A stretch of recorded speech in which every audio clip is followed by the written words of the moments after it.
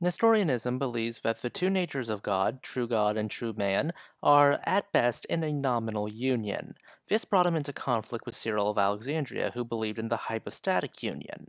And of course, Nestorius refused to acknowledge. The Council of Ephesus affirms the hypostatic union and pretty much argues, okay, if Jesus' nature is so different from humanity, why did the sacrifice go the way it did, and what does that even mean now that his nature is so different? Obviously, the hypostatic union won out.